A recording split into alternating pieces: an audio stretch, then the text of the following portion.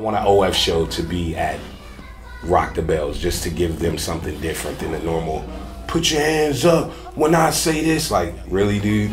They've been doing that for 40 years. We get it. To my motherfucking tummy, bitch must think I'm a motherfucking dummy. Because I just bummy, bitch think I'm broke. Bitch, I ate one roach and I made a lot of money. Papa since bastard. Clancy is my slave master. Thanks to them crackers, my pockets are fatter than excess shit that's waiting on jazz.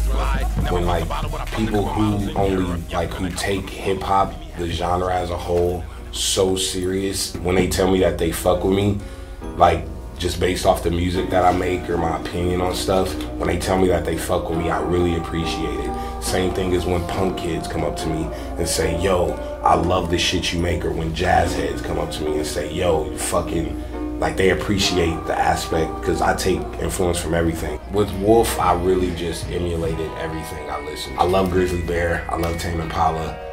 I have a song called Answer on there. That beat alone without lyrics is literally me trying to be Tame Impala, like off top. I sat there and I studied how they do bass lines and when the chords kick in and when the fucking drums drop or whatever. And I have songs like Slater or Awkward, where I'm a big fan of Jade and John May and Faith Evans, early 90s R&B, so I just tried to copy the way that sounds. Shit like fucking Party Isn't Over just sounds like naked chicks in the forest to me, which is gonna be a scene in a movie one day. Just to that song, I made that just based off of the scene. Then I wrote the lyrics to it. Like Tree Home was, I just wanted to be fucking Roy Ayers and fucking do bridges like fucking Lonnie Liston Smith and stuff. And then Tamale, I love Teriyaki Boys and Gwen Stefani.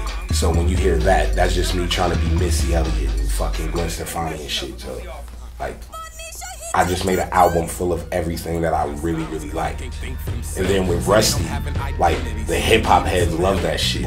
I made that for them to let them know, like, yo, like, I can fucking still rap, like, don't get it fucking twisted. I'm pretty nervous for this, because I don't know what to, I can actually get booed the fuck off stage. People throw shit at me. Like, that'll actually kind of be awesome. But I don't want that to happen.